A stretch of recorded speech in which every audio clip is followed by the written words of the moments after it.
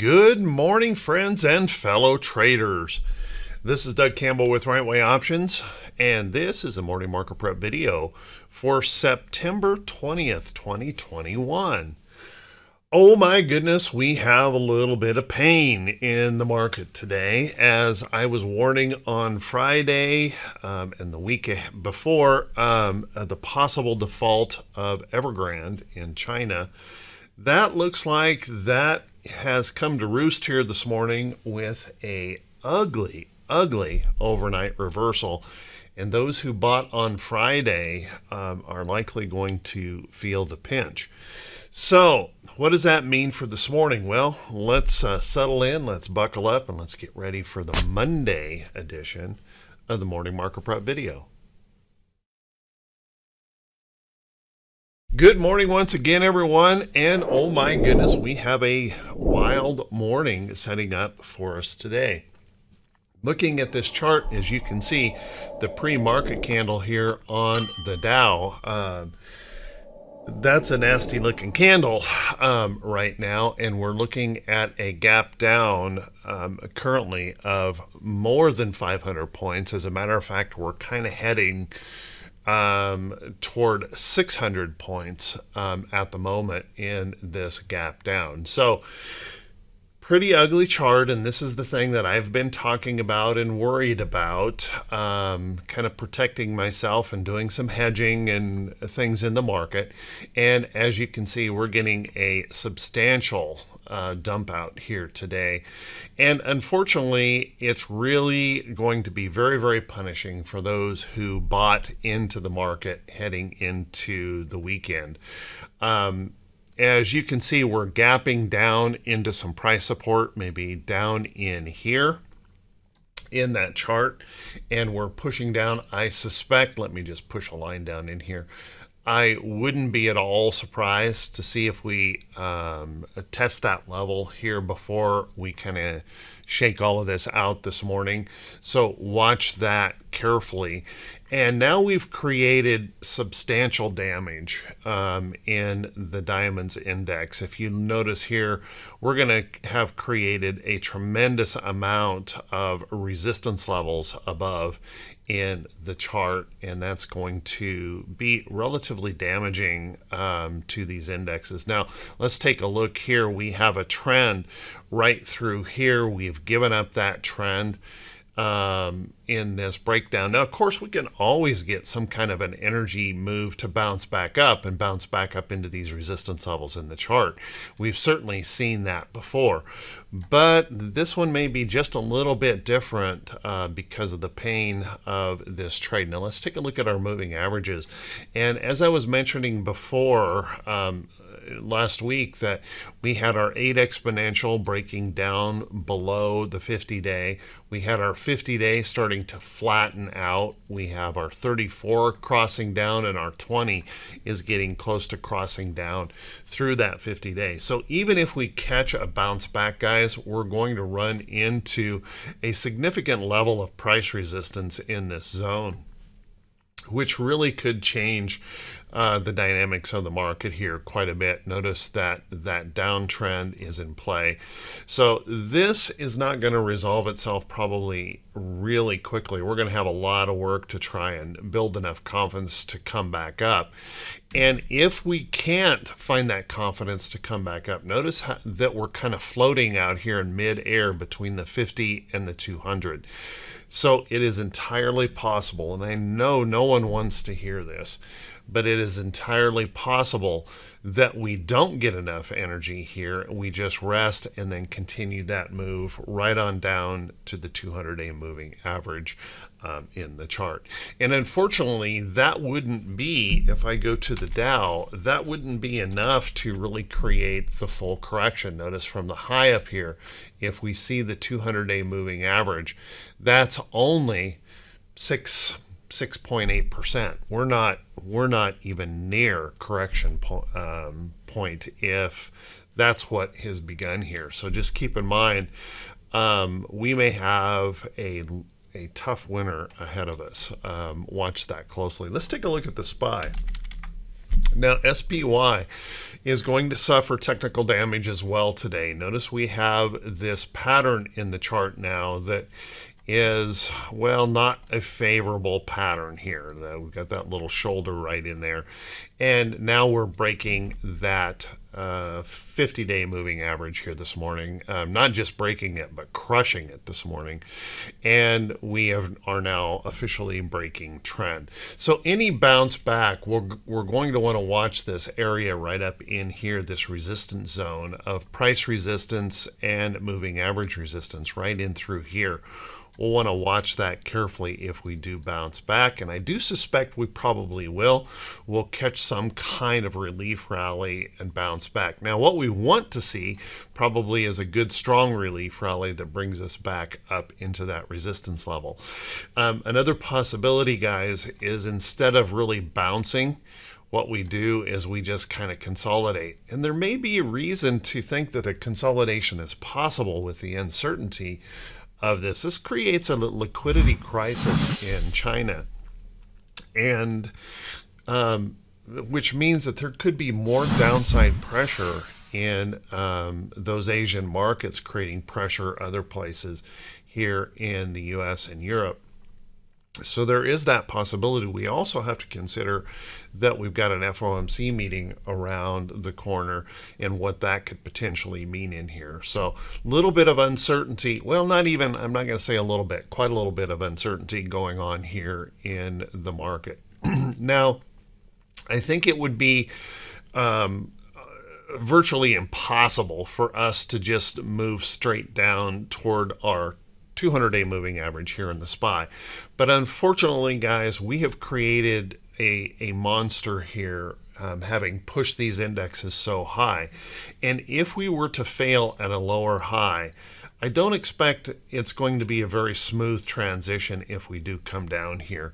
But I think we might be setting up for that potential possibility. So keep that in mind. We've really switched over to more of a bearish look in these indexes. So any rally back, we have to be suspect and be watching for that potential continuation failure to the downside. And then if we take a look at the QQQ, now QQQ has remained by far the strongest index out there.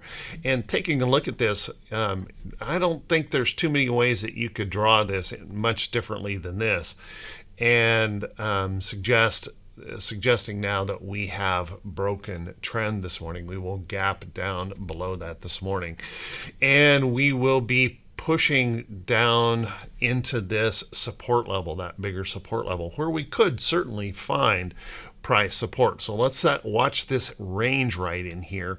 We could push into here and bounce. We could push on down into here and then potentially bounce. Let's take a look at our moving averages and notice that we will be, at least at this moment, it's suggesting that we will in one fell swoop fail the 50-day moving average today. So not a good sign. Of all the indexes to catch a bounce, I think it would be the QQQ, and it is the strongest index that we have right now in the chart, but certainly some technical damage showing up here in the Qs. And then IWM, if you guys remember, I suggested in last week's videos that I kind of suspected IWM was going to retest its 200-day moving average, and this morning we're not only going to test it, we're going to gap below it in that move as this downtrend in here continues. Now, of course, we've had this big major area of price support in IWM. I kind of suspect there is that possibility that we could move on lower here. Not saying we won't rally back, but move on lower. We'll test this down in here eventually, and then the question is going to be, will that hold? If that does not hold this next time, there is a big potential move to the downside here in IWM. So watch closely for that. Let's take a look at our VIX. Now our VIX, unfortunately, is likely going to gap substantially this morning to the upside. And you can see we've got this big move showing up here in the VIX this morning, pushing us up. And I suspect there is a chance that we could maybe even push right through that downtrend, creating a significant level of fear in the market. And that will create that higher low in here that I've been talking about. I've mentioned that this 20 handle was going to be an important level in the chart, and we closed up here on Friday above that 20 handle. And I suspect that's going to continue to be kind of an important level. If we get and stay above there and then hold this area as support, we could have some real trouble. That's breaking that big downtrend, holding it as support. And I think that's where we could really see the bear come into play. So watch that carefully if that does occur. I'm not trying to predict that. I'm just suggesting that that possibility now does exist. Let's take a look at our T21.22. Now T21.22 on Friday was signaling to me that we still had more downside here to go in the market. This morning, we're likely to reach an oversold condition here in the market. So that gives us that little bit of hope, that hope in here that as we gap down, although it may be very, very punishing for a lot of folks, we'll gap down into there, and then we might be able to catch that possibility of a bullish bounce here in that chart. So you'll want to watch that pretty closely if we can kind of catch that bounce coming up in here, a relief rally. But once again, that relief rally is likely going to be short-lived because we're going to slam into some resistance levels in the chart unless something major changes.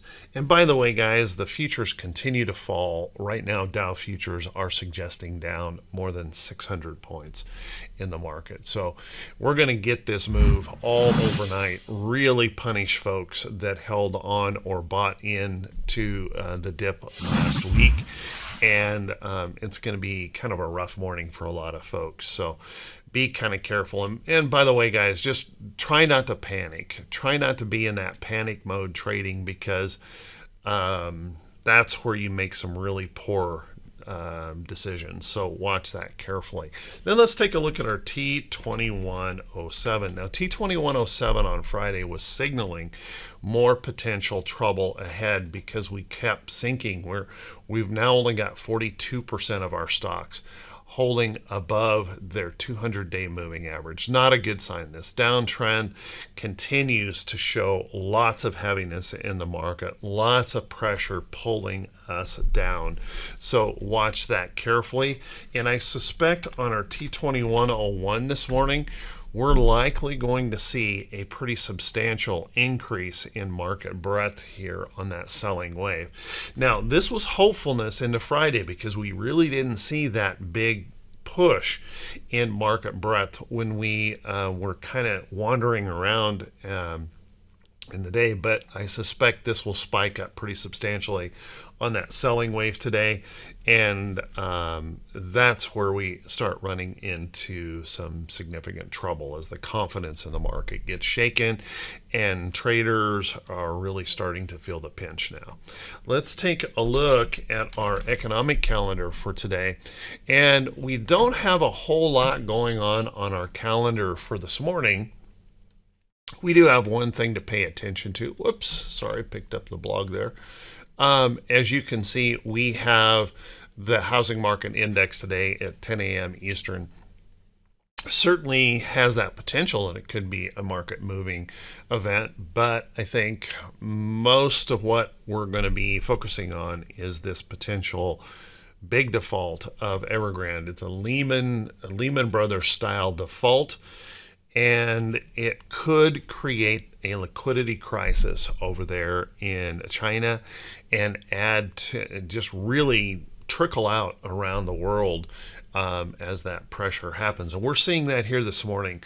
US dollar is spiking higher this morning, and that's because of the weakening of the yen with this liquidity crisis. We're seeing bonds selling off hard this morning as those currency reverberations begin to happen on a major default like this. Let's take a look later on this week, and remember, we've got housing starts here, and we're going to begin the FOMC meeting tomorrow. So we have that uncertainty of the FOMC and that, the committee members talking about taper.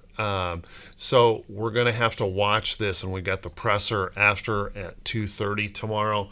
So keep that in mind. We're going to get existing home sales numbers and the petroleum status tomorrow morning, and then Thursday, jobless claims and the PMI flash.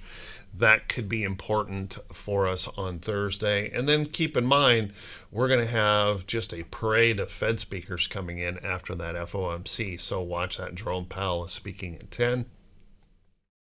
And we've got those new home sales coming in. So we've got a pretty active week that could really keep us on our toes here in the market. So be careful, be thoughtful on how you progress into this week. It could be really challenging. Then on the earnings calendar today, guys, we have 17 companies listed, but the vast majority of those are unconfirmed reports. As a matter of fact, the only report that I'm going to mention as a potential notable this morning would be Lennar. Lennar will be reporting this today, so you'll want to keep an eye on that. And it reports after the bell today, so watch that closely. But we've got kind of a troublesome pattern in here with this double top high, that failure below, breaking support, rallying back into resistance of that support break. We have a broken trend in here, a little bit troubling here on the Lennar report, and with the inflation numbers and the housing numbers starting to show a little bit of stress, this could be an interesting report today. So watch carefully for that. So with that, everyone, how about we take a look at some stocks that could be setting up? But before we do that, if you could do me a really quick favor, if this is the first time you've seen these videos, and if you feel that these videos are helpful to you in planning your day, please do me a favor and click that subscribe button on YouTube, and then click that bell icon when it pops up so you'll be notified every time I post a video. And then also, if you feel the video is worthy, please click that thumbs up button, leave a brief comment.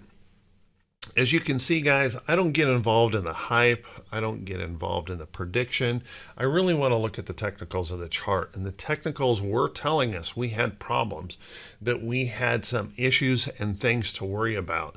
And you can see how that can be beneficial, because you can craft yourself into a portfolio where you can get some hedge, you can get some short, you can do some things to offset that potential risk, because mornings like this are very, very punishing to those who aren't ready for it. And hopefully you can see this kind of work is a little bit, well, it's very effective and can really help you in your portfolio. So I want to say thanks to everyone who does support the channel, who does, click that share button and share this video out to your social media feed. I truly, truly appreciate it. And a huge shout out to those folks that are supporting the channel with the Buy Me a Coffee link just below the title of the video. You guys are awesome. Thank you so much. I truly, truly appreciate it. Now today, talking about some potential trades, I got to tell you, is a little bit tenuous, because we don't know what happens next. This shoe dropping today could create, there's every reason to believe that we could, because of such a big gap down, we could get those bulls re-engaging in here and trying to push back up. However, there's still that painful process that we could have a lot of people long that got long buying the dip on Friday, and that possibility that there are a lot of folks that will be forced to sell this morning. So we could see some additional selling here first thing this morning. So we're going to have to watch and be very, very careful, which makes it very, very difficult to provide too many ideas in here for trading. There's likely going to be a significant amount of pain. There is also that possibility, guys, that we could see a little bit of a short squeeze if or some short profit taking. When we gap down like this, folks that are short, particularly with options, get a huge implied volatility burst. And you'll see a lot of folks just immediately cover those short positions this morning. That can help create that bounce or that little bit of a rally, but we'll have to watch that closely because I suspect we're likely to see some substantial whipsaws in this day because the emotion is so high. So be really, really careful. Now, there are some places out there, and remember, these are not recommendations to buy or sell anything. You might want to start looking towards some of those defensive sector stocks. Defensive sector stocks are a place where you can catch a nice dividend yield on stocks. You know, I've been mentioning stocks like Philip Morris, and that's going to get hammered here this morning, and a lot of these are going to get drawn down this morning, but take a look at some of those. You might want to take a look at some safe haven plays like gold trying to push up just a little bit this morning. You can also see gold and silver and some of the precious metals get drawn down in a sales event like this and continue to draw down, so watch that closely. Look for those bounce places. Look for those little safety places in the market. And unfortunately, in a day like today, we could even see some forced selling where folks will have to sell gold and silver stocks just to cover losses in other places. So this is one of those things that can just pile on and get worse and worse. So be kind of careful here in buying up the market. Now, there are some charts in here that were starting to look pretty good. Take a look at Intel. Intel's showing that little inverted head and shoulders pattern here in this chart. I'm watching this for a potential entry, but now this morning that really messes up this chart. If you take a look, I had a price alert right in here. Really kind of messes that up this morning as we break back down below our 50-day moving average. Kind of unfortunate where this is coming into play. We saw some of those energy stocks trying to perk up, but they're going to get slapped hard this morning, pushed down strongly. So watch that closely. I know there were a lot of folks hoping that that was going to be the place. And also, we saw those financials trying last week to hold support, and now they're getting hit hard today. So just be really, really careful. I would suggest that if you're short, be watching those for potential covering points to close those trades for profits. I know I'll be doing that this morning. And then also other ways that you can look at this market. Take a look at like the QQQ. If you're an option trader, this big gap down creating all of this implied volatility spike. Watch that closely as that continues to sell. We might be able to find that point and get some nice credit spreads with high volatility. We can get some nice credit spreads with really good premium in them for that potential bounce back, and I'll probably be looking at those this morning as well. So with that, everyone, I want to wish you all the very, very best. I know this morning could be a little bit shocking. It could be a little bit painful, but hopefully you've been listening to some of those warnings. You've been protecting yourself in the market. And I just want to wish you all great success. Be very, very careful. Try not to panic. Let's focus in on the price action. Remember, if we panic, we're going to miss an opportunity. Stay focused into the price action. Try to avoid that emotion. Just really look at those technicals of the charts. See if you can take advantage and exploit this current price action that's created all this emotion. So with that, everyone, have a fantastic day. I want to wish you all the very, very best. And we'll see you right back here bright and early Tuesday morning.